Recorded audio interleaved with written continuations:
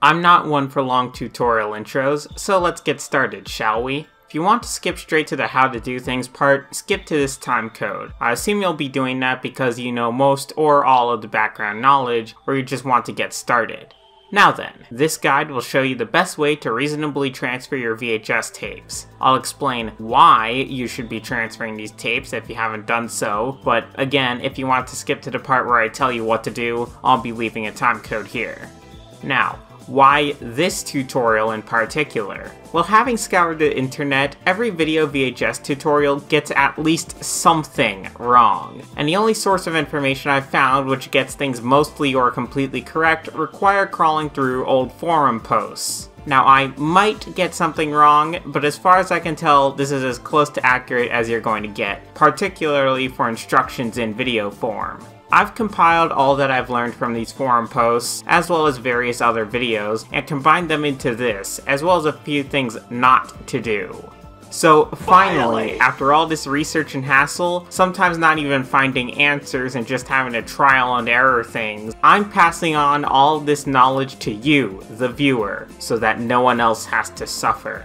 Why you should transfer your VHS tapes. If you haven't transferred your VHS tapes already, you should be doing so right now. Or if you have, you still might want to redo some of the tapes after having watched this guide. To begin with, VHS tapes have an average quality lifespan of about 20 years. Now, don't get me wrong, this doesn't mean that the moment your VHS tape is a day above 20 that suddenly it'll no longer work. However, your tapes are ultimately rotting away. And 20 years ago would have been, oh yeah, that's right, 2003. So if you have tapes, whether they be pre-recorded, off-air, or family memories, they're deteriorating. Sure, most anything from the mid-late 90s should still play okay enough, but some won't. And as time goes on, the quality will get worse and worse. Once you start hitting the 40-year mark, there's no guarantee it will play well, if at all. All of this also depends on how the tapes have been stored all this time. Some of you may have stored things really well, others of you may have stored things rather poorly. So yeah, let's get started with this process before your tapes degrade any more than they already have. Now this will not come cheap. You'll likely have to spend at least $500 on this project, but I also believe it's better to do all of this once at good quality than several times at a lower quality. The materials you will need are the VHS tapes you intend to transfer, duh, a computer, a large enough and fast enough hard drive or SSD, a high quality VCR, and an analog to digital converter device. I'll tell you the one I use in a minute. For a VCR, I've gone with the Mitsubishi HS-HD2000U DVHS unit. I'll have a link to a list of VCRs you should pick from. I'd go with the DVHS unit simply because they're newer than the SVHS ones and are less likely to have serious wear. But get any VCR with some sort of line TBC function. Trust me, you'll be needing that. Speaking of TBC, it's been said many times that you'll also want a full frame TBC, which is a good idea, except for the fact that they're really expensive. Like, thousands of dollars expensive. So, yeah, sorry, we'll be skipping that. Well, sort of. I've gotten myself a Videonics MX1, which has a built-in TBC. It was also a little over $100, not thousands. Although here's one thing I should say. If most of your VHS tapes have been stored properly and or were recorded in SP mode, you likely won't need this. But if your tapes weren't stored well, were played over and over, were recorded in LP or EP modes, etc., then you're probably going to want this. Trust me, I thought I could go without, and yeah, it didn't go well. While digital is great for preserving things, it is also much more finicky about things being just right. Next, let's briefly discuss the analog to digital converter I chose. I would highly suggest this capture card, the IO Data GV USB 2, which is recommended as a good, relatively inexpensive option both for those who need to transfer VHS and for those who play on retro consoles a lot and wish to record it. Now technically the one that does really into this, say, is the be-all end-all, would be the ATI 600 USB. However, there's a very good reason why I am not recommending this, because the card only seems to work especially reliably on Windows XP, even all these years later. So if you have an old XP machine lying around, you might be able to use this, but otherwise, yeah, don't risk it. Also, don't just pick up any old cheap EasyCap device. Trust me when I say your quality will suffer. And don't use most modern capture cards either, mainly because since these are digital and relying on a fairly clean signal, if there's too much noise in your signal, they have a tendency to just drop the signal entirely, and since they need to resync, the video will have already been back for several seconds by the time it's readjusted, which is annoying at best. Also, make sure your capture card has a chroma subsampling of something like 422. 420 will probably also be acceptable. However, in a lot of the other video tutorials I've seen, I see people running things through an old DV camera, which has a chroma subsampling of 411. While this is perfectly serviceable for capturing video that was recorded on that camera, it isn't so good for pass-through, and suddenly people start wondering why things look a bit washed out or the reds look blown out. That's why. As a last thing, you'll want to be purchasing these things now. I don't want to rush you, but seriously, prices are going nowhere but up for some of these things, and it would suck if you decide to wait and you end up having to pay 30% more than you otherwise would have if you had just gotten it right away.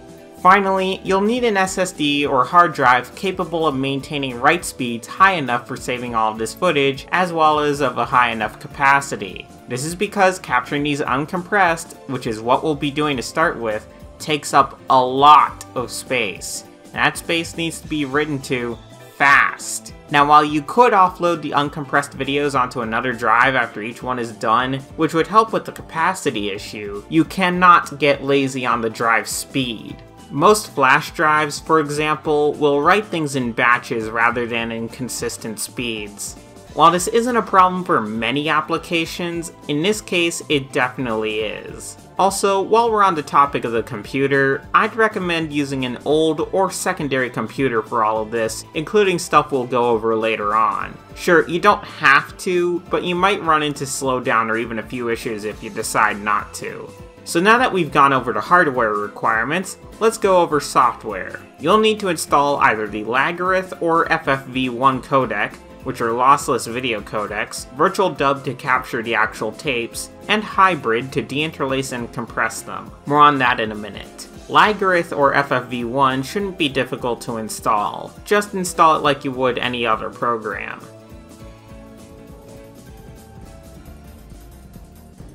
Open Virtual Dub, then go to Capture AVI. After that, prepare your VCR to begin playing. This will mean enabling the TBC on your VCR if it isn't enabled by default. Make sure your full-frame TBC solution is enabled as well. I also think I should tell you about the MX1's sources. Note that the setup menus are only accessible through composite mode, so be sure to plug that into the capture card and switch to source in Virtual Dub while you're looking at the menus. Press setup and make sure that both the audio and video sources are highlighted on the source you're choosing to use. In my case, it is source 1. For the Videonics MX1 that I'm using, it has two settings. One setting will vary the frame rate slightly in order to prevent having to drop or insert frames. If your capture card can reasonably handle this, I'd say use this method. In order to get to the area with the frame rate locking, go to the Advanced menu by pressing Shift and Setup, then go to the lock icon. 0 is the default setting and should work just fine. 1 is a more strict setting which will duplicate or drop frames. I recommend setting 0. Here are my devices as I mentioned. As I mentioned, I'm using the IO Data GV USB 2. Here are my video settings. I used FFV1 as it gets the best lossless results at the smallest size, although you may want to choose Lagarith if you're willing to use a bit more space, since FFV1 has issues when it comes to interlace flagging for some reason. I'll discuss that more in a bit. Make sure that the correct chroma subsampling of 422 is being detected, like it is here. If for some reason your capture card doesn't have 422, well that might be okay, but make sure it isn't 411. That is not good chroma subsampling. It will make things look washed out. Here are my audio settings. I've left the audio uncompressed here. One thing of note with the capture card I'm recommending to you here, however, is that you also need to plug in the audio into your motherboard. The drivers for this capture card haven't been updated in ages, and guess which OS broke everything? If you guessed Windows 10, you'd be correct. So while the video works fine, the audio doesn't work nearly as well. The solution I've come up with for this is using a stereo RCA to 3.5mm audio cable to run the audio into my computer through the line-in jack. Just make sure that this is the line-in, as the microphone in ports on computers are usually in mono. Be sure to double check that. In the audio settings on your computer, be sure that everything is set properly, such as adjusting the sample rate to 48 kHz in every area where it is available. Trust me, you'll have issues if you don't catch this before capturing. There's a setting for this in Windows, as well as in Virtual Dub, so make sure both of those are the same. Also, be sure to turn down the audio on the line-in jack through the settings in the OS, since you will get audio clipping if you don't. I've tested it, and for me 50% works perfectly fine. Try and pick something that isn't super loud, but also pick something that isn't so quiet that you can barely hear it. And yes, don't worry, the audio sounds fine using this method. Here are my timing settings. The settings I've opted to use will automatically adjust for drops or changes in timings. And here's the stop conditions menu. I find out the runtime of the tape and put that in here in seconds. However, I've noticed that for some reason the time can drift up to around 15 seconds for every hour of tape. I don't know what causes this, or if the times are just calculated differently, but I usually add an extra bit of time just to be on the safe side. 100 seconds should be more than fine for basically every tape out there, and probably even a bit much for most of them. Also, give yourself about 5 seconds worth of lead-in, just in case. Now I'll demonstrate the method I mentioned earlier of fast forwarding a tape until the very end of the recorded portion to get the runtime. As we can see, the counter stopped a little short of the 2-hour runtime of a normal tape recorded in SP mode, since there was never anything recorded on the last 10 minutes of this tape. So we'll insert that into the stop conditions menu for how long the tape should be, plus however many seconds you want as buffer. And finally, here's how you set the capture file. Note that you need to remember to do this every single time you capture a tape. Do not forget to create a different name for each tape. If you start capturing before you've designated a new file, the program will not warn you or hesitate to overwrite the old file. And then you'll have to redo the entire capture of the other tape. This has sadly happened to me more than once, but hopefully it won't happen to you. Now you can either go to the capture menu and click Start Capture, or press F5 to begin the capture process. Then play the tape. Also, yes, those sort of waves in the sync error aren't anything to worry about. I don't know what's caused them, perhaps it's the USB port I'm using, but they've never given me trouble since the program adjusts what little timing errors there would be anyway. The capture process will take the entire runtime of the tape. There's no way to speed this up. So if you have a 6-hour long tape, then I'd suggest you find something else to do. This is why I said it would come in handy to use a second computer for this, depending on how much processing power it's using. Compression, de-interlacing, and aspect ratios. Now I don't know about you, but I don't think these videos are very space efficient. They're also interlaced, and depending on which lossless codec you used, won't be flagged as interlaced properly, so your media player won't even know to correct for it by default. I'm looking at you, FFV1. I'm also combining aspect ratio fixes in here because this can all be done at once by one program, which I'll get to in a second. So in my case, the video has been captured in 3x2 for some reason. This makes the image appear a bit stretched, as VHS is normally 4x3. There are a couple ways to fix this, however. We can set the display aspect ratio to 4x3 through FFmpeg, although this basically just sets a flag on the file that tells media players, hey, this is a 4x3 file. Some media players also might just ignore this entirely, and editing software doesn't always play nice with it either. So instead, we're going to go with the method I personally think is best with this section here. I'll also be showing you how to crop the image during this step as well. As a final warning, I would advise you to actually keep the original uncompressed video files if space allows it. Should something happen, or a better de-interlacing algorithm or compression algorithm somehow surface in the future, having kept those might help you. Of course, if you don't have the space for it, or what you end up with after all is said and done is good enough to you, then I can't stop you from getting rid of the original uncompressed copies. Now then, you'll need to download a program called Hybrid. Once installed, you'll want to open the program and input the VHS captures. I would start with one, or even a small portion of one, just to test and make sure everything is working okay. For video compression, I highly recommend SVT AV1, which is a new compression codec which can get lots of compression with little to no quality loss.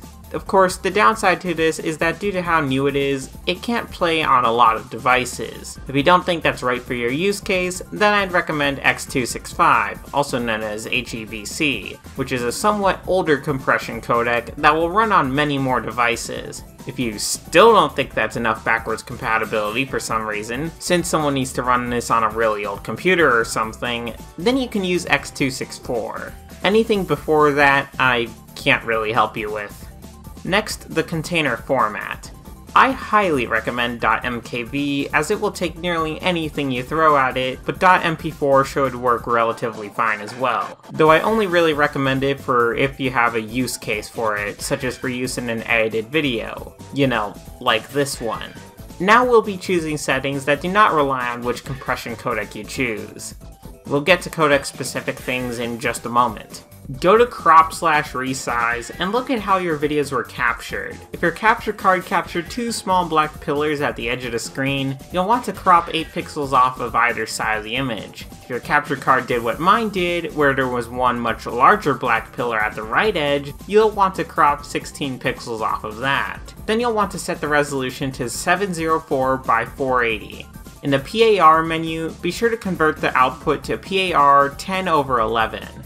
Go to the Filtering tab next. Go to the De-interlace/telecine tab. Make sure the de-interlace handling is set to QT-GMC if it isn't already. Set the preset to faster, and I would highly recommend enabling Bob de-interlacing as well. This will double the output frame rate so that it can keep the smoothness that VHS has to it. If you have a codec where interlacing isn't picked up by default, such as FFV1, be sure to manually override that setting. In my case, the correct setting was top field first. If you can't tell, if you export a short clip with the wrong settings, you'll be able to tell since the video will look super choppy.